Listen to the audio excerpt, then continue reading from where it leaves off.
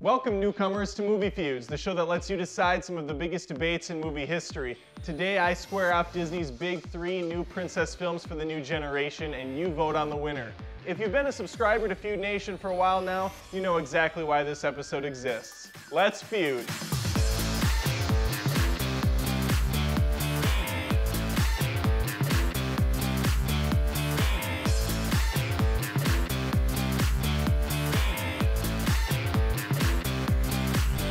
Lots of plucky dreamers here. Rapunzel has been stuck in a treehouse for the first quarter of her life, but that hasn't stopped her from being a lovable, kind-hearted young lady. Elsa and Anna also know what it's like to be a recluse, being trapped in a castle ever since their parents vanished out at sea. Anna is very similar to Rapunzel with her chipper attitude and wide-eyed excitement, while Elsa's a bit closer to a real-world woman. Distant, cold, beaten down by typical issues like what to wear or which ice sculpture to create. Moana's the new girl in class, and she fits right in. A brave, strong woman who has to take care of the island and her people.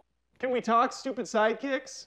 Thanks. Rapunzel wins this department as hers are awesome. Maximus the horse is my favorite part of the movie. He's constantly hunting down a thief named Flynn Rider, a Han Solo-ish character who will eventually team up with Mandy Moore as Rapunzel. Pascal is a cute little chameleon that makes quirky faces, and that's really all he does. Frozen gives us Olaf. Love him or hate him, he's a pretty big part of the flick. Constantly joking about how much he loves the summer and just being a bit dense when it comes to common knowledge things. There's a reindeer that does stuff too. If I seem a bit checked out, it's because I've talked about Frozen like 20 times on this channel.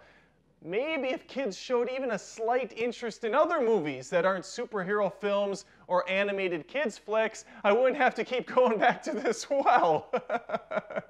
Let's continue. Moana has a mentally challenged chicken that does mentally challenged chicken things, which include but aren't limited to pecking things that shouldn't be pecked, eating things that shouldn't be eaten, walking off stuff, falling off stuff, looking dumb, getting head stuck in stuff. The kids laughed every single time, so I guess it did its job. This isn't Shakespearean written script work here, but it's doing what it needs to do.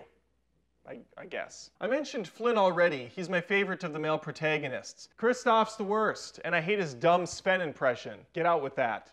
Get. I quite enjoyed Dwayne Johnson as Maui, the demigod with the magical hook. This allows him to transform into various creatures like birds and whales. My favorite is the half-man, half-shark combo. The villains are a mixed bag here. Tangled has a far more traditional baddie, Mother Gothel, trapping young Rapunzel in a tower just so she can stay young forever. Elsa is kind of the villain in Frozen.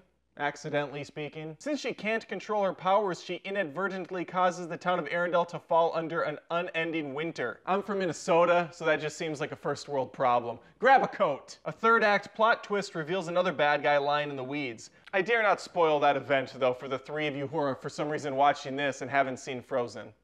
You're welcome.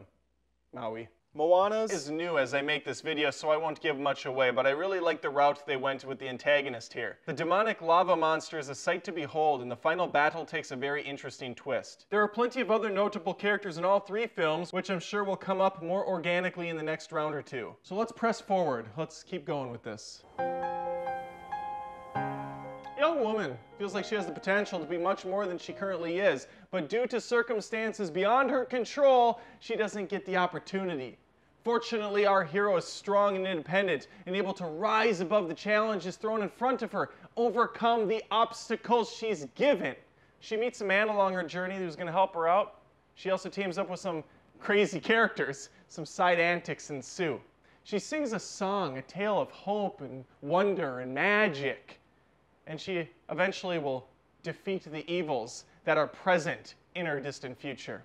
If this sounds like the plot of all 3 films, it's because it is. It's a template Disney has, and they nail it to a T, and they only seem to be perfecting their wine. That fermentation process is ripe for the taking. I have no idea how wine's made or any of the real terminology. I'm just throwing shit out. Sorry for swearing, Mom. Frozen is by far the oddest of the bunch in terms of story structure and basic plot elements. Elsa's powers appear to stretch beyond just controlling the cold weather, and it was clear based on early trailers that she was supposed to be a much darker villain originally. This made the final product feel a bit disjointed, especially when she conjures a giant snow creature to kill her sister. What? Tangled is the most straightforward of the group, which sees Gothel pursuing her escaped prisoner and Flynn Rider as they attempt to get back to the castle. It's full of great moments, such as the Maximus Flynn battles, a bar full of thugs, complete with a dance number, and an emotional chase through a quarry. Moana really surprised me with the quality of its storytelling. The ocean was where she belonged. She just wasn't sure exactly what that meant until she started listening to her crazy grandma. I like that the movie doesn't rush through the opening act, instead giving us a good 30 minutes to get to know her family and culture. Frozen brushes through all the setup and nuance in like 5 minutes. A cup of coffee, you're done with it. All three films see our princesses grow by learning to embrace powers, listen to their heart, or see past the flaws. I share a lot of the same challenges that they do, being a young, white male living in America.